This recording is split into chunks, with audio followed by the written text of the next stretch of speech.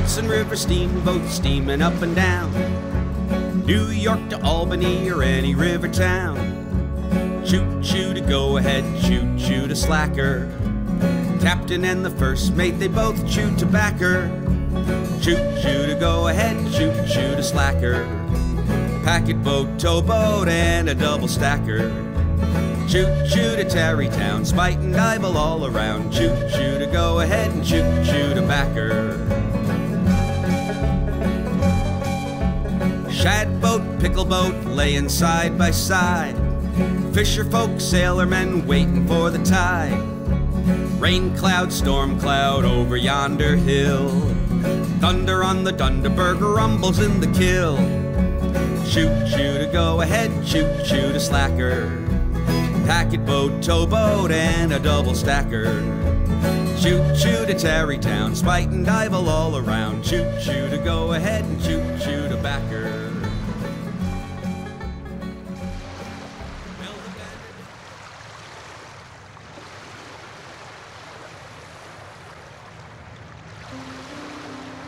Robert Fulton was born in Lancaster, Pennsylvania in 1765. His father died when he was only 3 years old, and his mother lost the farm that they had purchased, leaving her with Robert, the oldest, along with 3 younger sisters and a brother, Abraham. Mother Mary Fulton homeschooled Robert until he was 8 years old. When he went to school with others, he was said not to distinguish himself, but cared more for painting and an interest in mechanical things. Even at an early age, while out fishing with a friend, he thought about how he could make a boat self-propelled and experimented on the Conestoga River near his home. At 17 years old, Fulton went to Philadelphia to study painting. He supported himself in the interval with his pencil and proved himself capable of doing good work, in making drawings of machinery as well as in painting landscapes. He also made the acquaintance of Benjamin Franklin, then about to be sent to the court of France, and of other distinguished citizens of Philadelphia. Shortly after buying a home for his mother, Fulton had a serious attack of inflammation of the lungs, accompanied by spitting of blood. He went to the warm springs of Virginia to recuperate and made new acquaintances there. Upon his return, he made preparations, and in late 1786 or early 1787, he sailed for England to study with artist Benjamin West. With him he carried a letter of introduction from Benjamin Franklin. He arrived in England with only 40 guineas in his pocket. He also made the acquaintance of others who shared his scientific and mechanical aspirations, including the Duke of Bridgewater and Lord Stanhope of England. His mother received a long overdue letter from him in early 1792, which provides a good account of his activity up to this point, as well as his current status. His mother read the letter to herself. My dear mother, it gives me much pleasure to hear of Abraham's attention to you, though I am sorry he has run away with the idea of my getting rich. I only wish it was true, but I cannot conceive from whence the report arose. And I must now give some little history of my life since I came to London. I brought not more than 40 guineas to England, and was set down in a strange country without a friend, and only one letter of introduction to Mr. West. Here I had an art to learn by which I was to earn my bread, but little to support whilst I was doing it, and numbers of eminent men of the same profession which I must excel before I could hope to live. Many a silent, solitary hour have I spent in the most unnerved study, anxiously pondering how to make funds to support me, till the fruits of my labors should be sufficient to repay them.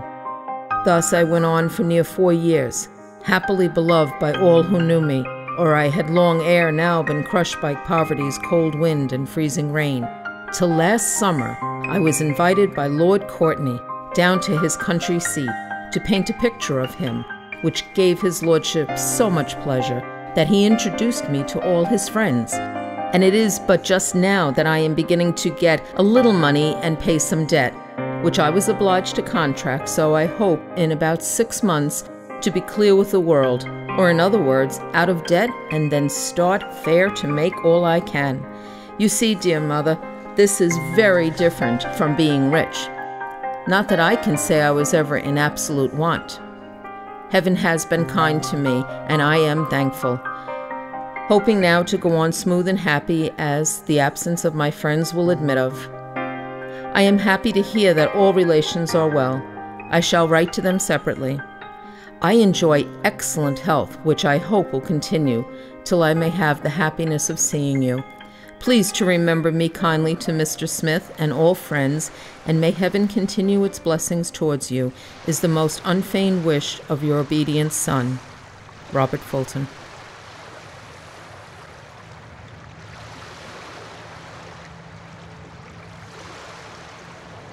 In 1797, Fulton moved to France and lived with the American minister Joe Barlow and his wife Ruth. As some have politely said, he became part of the family. Others have described the arrangement in a somewhat different manner.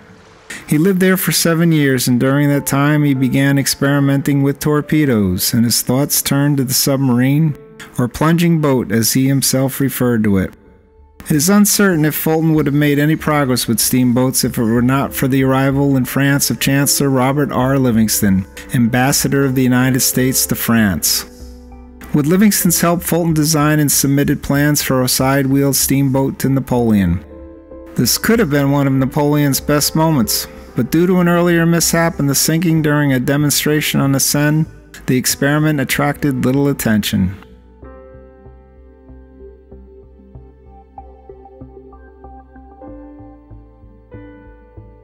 And while some consider Robert Fulton to be the inventor of the steamboat, he was not. Fulton and others before him had experimented with steam-powered boats.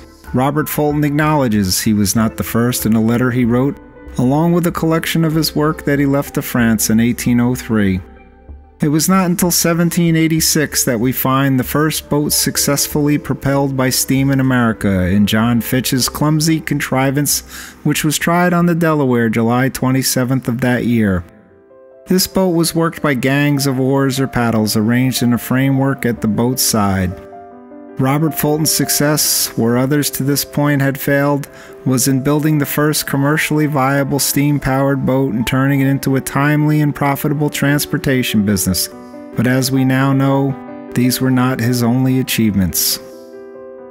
Livingston then communicated to Mr. Fulton the importance of steamboats to the common country, informed him of what had been attempted in America, and of his resolution to resume the pursuit on his return, and advised Fulton to turn his attention to the subject. In 1806, Robert Fulton returned to America and made his home in New York and began building a steamboat. It is a given fact that Fulton, with the help and guidance of Livingston, leveraged the work of many others before them.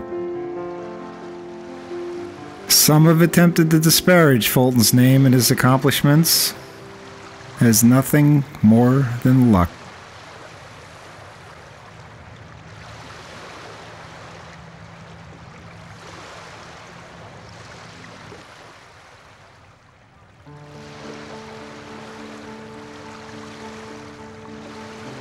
Upon his return to New York, Robert Fulton immediately began building a steamboat, working through the winter and into the summer.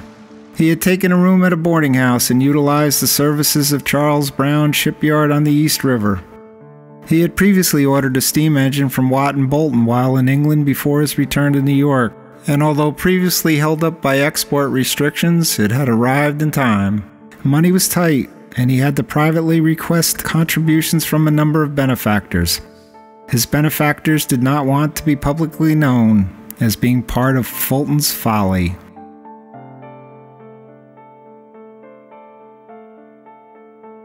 In the days leading up to August 17, 1807, the North River steamboat was taken around and moored in the Hudson, or North River as it was referred to at the time. Fulton had to hire men to guard the boat from both the detractors and careless sloop pilots.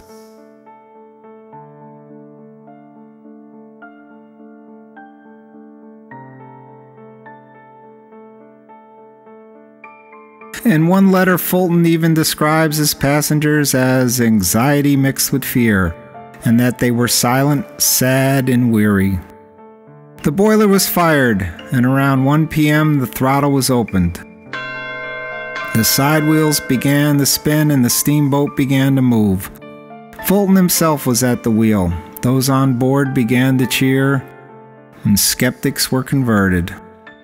No such sight had been seen on the river before. Like the first time of seeing a Wright Flyer or Henry Hudson coming up the river, things were about to change forever. Some who saw it at night described it as a monster, moving on the waters, defying the winds and tide, and breathing flames and smoke. Some even thought it was a floating sawmill. The nervousness of the many guests on the first trip turned to joy as they proceeded up the river. As they reached the highlands, as it was said that Robert Fulton's favorite song was "Ye Banks and Braes o' Bonnie Doon," they broke out in song. Ye banks and braes o' bonnie Doon, how can ye bloom sae fresh and fair? How can ye chant, ye little bird, and I say weary who care? Robert Fulton best describes the success of his voyage in a letter he wrote to Joel Barlow shortly after the first trip.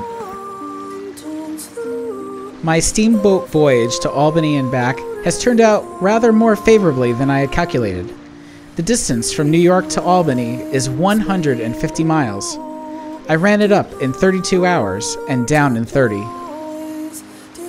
I had a light breeze against me the whole way, both going and coming, and the voyage has been performed wholly by the power of the steam engine. I overtook many sloops and schooners beating to the windward, and parted with them as if they had been at anchor. The power of propelling boats by steam is now fully proved. The morning I left New York, there were not perhaps 30 persons in the city who believed that the boat would ever move 1 mile an hour, or be of the least utility, and while we were putting off from the wharf, which was crowded with spectators, I heard a number of sarcastic remarks. This is the way in which ignorant men compliment what they call philosophers and projectors. Having employed much time, money, and zeal in accomplishing this work, it gives me, as it will you, great pleasure to see it fully answer my expectations. It will give a cheap and quick conveyance to the merchandise on the Mississippi, Missouri, and other great rivers which are now laying open their treasures to the enterprise of our countrymen. And although the prospect of personal emolument has been some inducement to me, yet I feel infinitely more pleasure in reflecting on the immense advantage that my country will derive from the invention.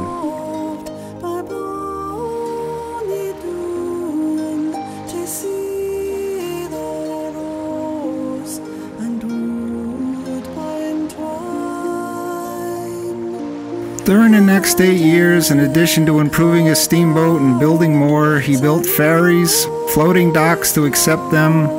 He had further proven his experiments with torpedoes and worked with the U.S. government on multiple projects, including a steam-powered warship.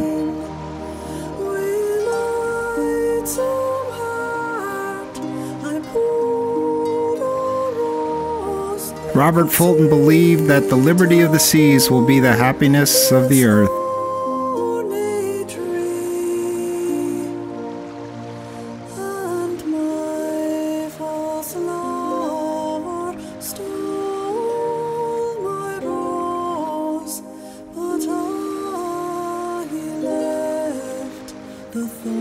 Robert Fulton died February 24, 1815, after catching cold and his tuberculosis, otherwise known as consumption, had flared. At the time of his death, Robert Fulton was in the service of the U.S. government. There was a large procession leading to Trinity Church in New York. His body is buried in the Livingston family vault.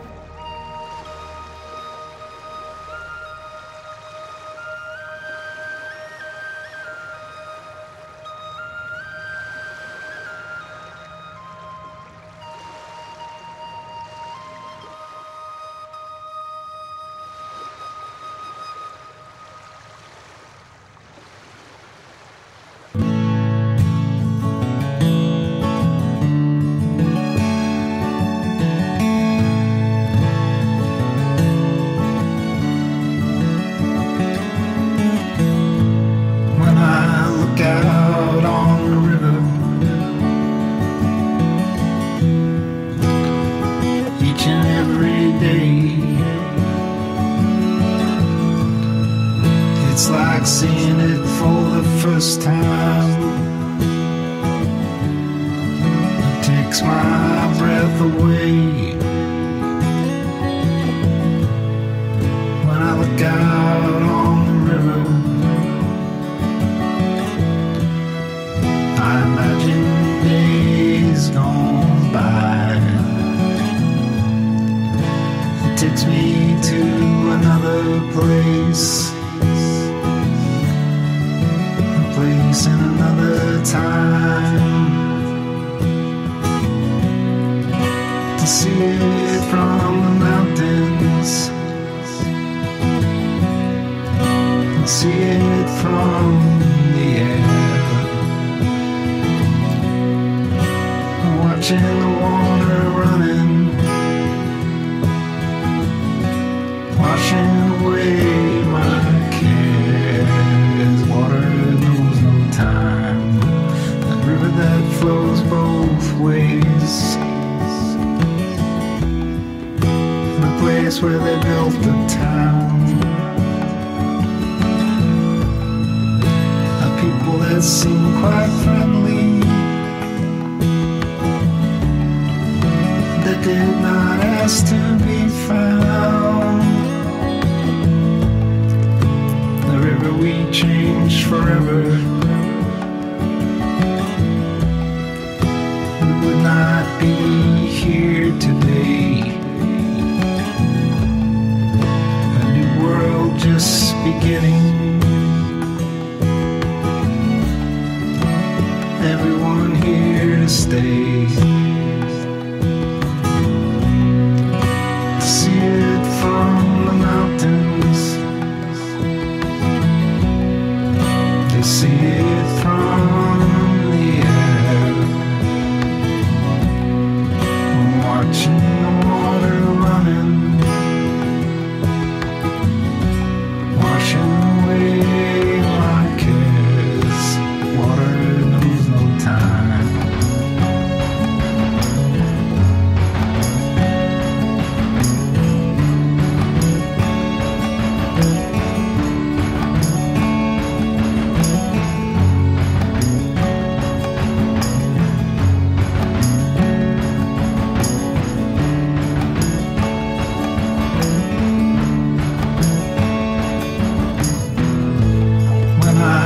Out on the river,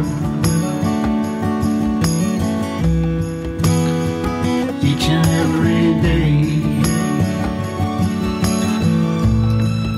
it's like seeing it for the first time. It takes my breath away when I look out on the river. Each and every day, it's like seeing it for the first time. It takes my breath away when I look out on the river. Each and every day, when I look out on the river, it takes my breath